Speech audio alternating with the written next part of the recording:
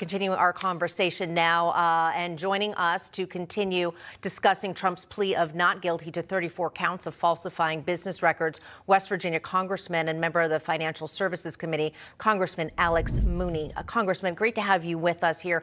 Your reaction to what we saw yesterday, particularly to President Trump, the former president, and his speech following the arraignment.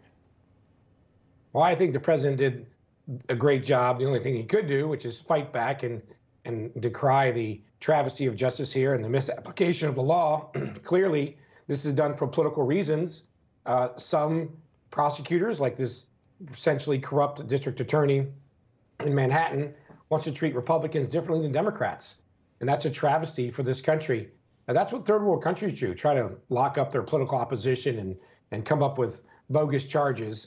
I think it's worth noting that the previous two district attorneys in New York refused to bring this case because the one said it was postponed indefinitely because there was no merit to it. This is clearly done for political reasons.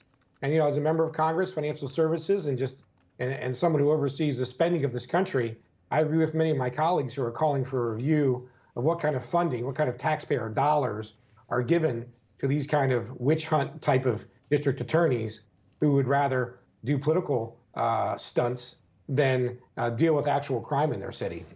Wanted to ask you about the Club for Growth PAC. That PAC has endorsed you in West Virginia's U.S. Senate race.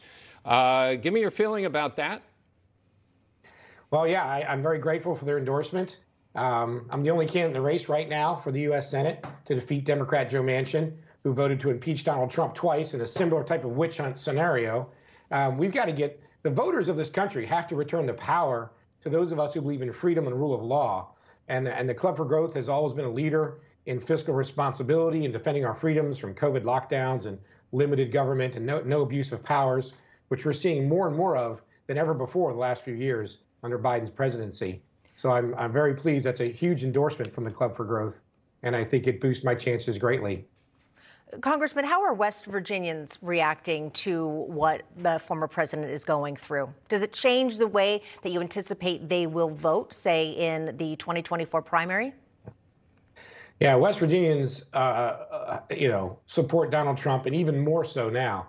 Even those who may have been unsure now support Donald Trump more than ever before. And frankly, I don't know if the left, understands the reactions they're going to get. And it's not just President Trump. Up and down the ballot, I think you're seeing people who understand the rule of law and don't like this abuse of power. Because this isn't just about Donald Trump. If they can do this to President Donald Trump, they can do this to my constituents. To anybody in West Virginia can be witch hunted like this. You are not safe if this is the way your government's going to treat you. And we saw a lot of that during the pressure to vaccinate people who may have chose not to, the free speech, being banned from Twitter and things like that. We in this country have seen our freedoms and our rights to have different points of view be attacked. And now I think the message that West Virginians understand, and I think a lot of Americans, is you're not safe under a one-party Democrat rule system. You're not safe with DAs like this who want to witch hunt after a Republican. This is a Republican president. They'll do this to any Republican in the country. And it's a real concern. Congressman, remind people what percentage of West Virginians voted for Mr. Trump in the last election. So yeah, President Trump won my state both times, twice, by 40 percentage points, approximately 70% to 30. So, for example, when Joe Manchin voted to impeach Donald Trump, he was essentially voting to negate the election results. And now this DA who's going after President Trump, what he's trying to do is stop the man from becoming president again. They are so afraid of a conservative person being president, someone who will fight them, someone who will call them out, as President Trump did for 4 years with my support and many others.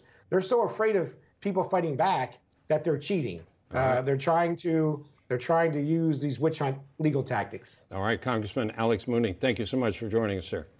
You're welcome.